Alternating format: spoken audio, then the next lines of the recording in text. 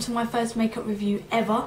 I'm gonna probably talk loads of rubbish, not make any sense, but I just really want to get down to do this, so I hope that you do understand a little bit and get a lot out of it. I'm totally unprepared. My room is a complete mess, which you could probably kind of see in the background, but I've kind of like hidden it all and moved the camera around so you don't see any of it.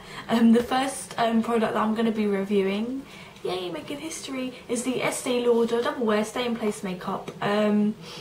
And I've got the colour in 1C1 Shell. Usually when it comes to foundation, I will go online and pick the lightest colour they have because I'm the lightest colour ever. However, with this foundation, I actually went to Debenhams and got colour matched, because usually I will order a foundation and it's totally not my colour because I was lazy in picking it and buying it online. So I suggest not to do that to anybody. My favourite thing about this foundation is its coverage. I need a full coverage foundation, or I prefer a full coverage foundation, because I have a lot of freckles on my face, especially in summer, you know, they just like appear out of nowhere. I've got a lot of redness and quite a few spots on my forehead from time to time. So this foundation really does cover every single thing on my face. I apply this foundation with a sponge. Now I know a lot of people out there like to use a brush. With me, I feel like a sponge, you can kind of just keep building that coverage until you're happy with it. You could even cake it on if you wanted to, but I don't suggest you do that because you'd look quite silly. But if you wanted to, you could. Because I have really dry skin on my forehead, a brush tends to kind of irritate that dry skin and just kind of swish it about, and it will end up peeling, and I look a mess, completely a mess. But with a sponge I can just kind of flatten that dry skin down and wait till I get home to moisturise. So I really do like using a sponge, even though it does attract a lot more dirt.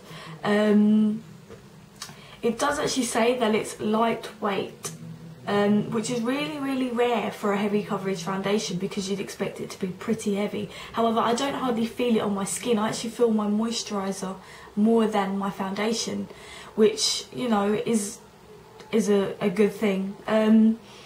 Now it says it lasts up to 15 hours. Now I went to work yesterday for the first time wearing it, and I had about a 6-hour shift, but I had it on for about 9 hours. And even after about 9 hours, the foundation was still there, and it really kept hold of my blusher, because a lot of the time the blusher tends to fade, but it really locked the colour of my blusher in. Obviously throughout the day you'll probably just have to patch up a few areas. I'm not a fan of doing that because I'm really lazy and I can't be bothered to spend my break touching up my foundation, because yes, I'm lazy. I sound really lazy and I can't stop saying lazy. Anyway, let's see, it won't smudge or come off on clothes. Now my boyfriend is so irritated by the amount of hugs I give him and my foundation ends up on his face, on his clothes. Like recently I went to a formal event where like all the ladies were in pretty little dresses and the guys were in suits, and one of the guys, you know, came and greeted me, gave me a hug, and my foundation ended up on his suit, and it was quite embarrassing. Even though he didn't notice, nobody noticed except me, but I really didn't want to say, yeah, my face is on your suit, sorry, but I didn't, and I kind of left it, and then later on I was like, ooh, what's that on your suit? Sorry, my computer's just...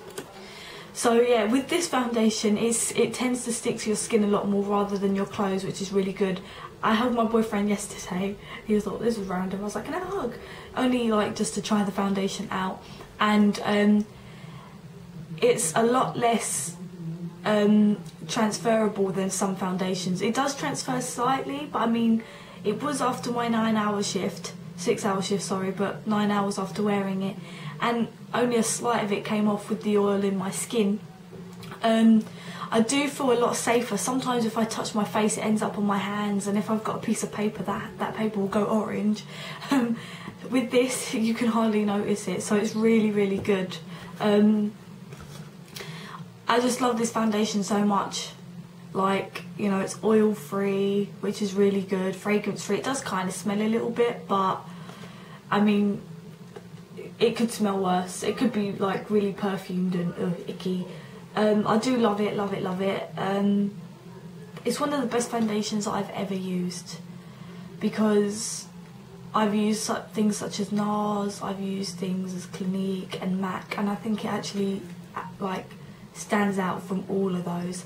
It's for all skin types, which is really good, so there's no fuss in saying, oh, I can't wear it because I've got dry skin or oily skin. This really does, well, it really is an all-rounder, so I really, really recommend it. Now, I bought it for, I think, £25. I don't know how long the bottles last. I do wear it quite a lot, like a few times in the week, and it's lasted me quite a while, and the bottle's still pretty much full. The bottle's really pretty as well. It looks really fancy, so it looks really nice on my shelf. I'm really excited about this foundation. Now, the SPF in the foundation does actually help. When I go on holiday, I will not be seen without makeup, even if I'm around the pool. Before applying my foundation, I'll stick on some sunscreen. Then I apply the foundation, and my freckles do not come out at all, and I'm happy because I hate my freckles, especially in the summer. I don't really know what else to say apart from that I love it, and so should you. If you've got any comments, please comment. If you've got any questions, please don't hesitate to ask, because I probably have missed a lot out. If you've got any problems with colour matching or the way it feels, please ask, please ask. I'm going to try and find some websites that sell it on the cheap, just so that if you don't want to kind of waste your money and it doesn't work, then you could probably get it a little bit cheaper. Do check out eBay though, because I know that they're pretty good then, but make sure it's real. I'm talking rubbish, I'm going to stop now. Thank you for watching. Please subscribe. Thanks guys.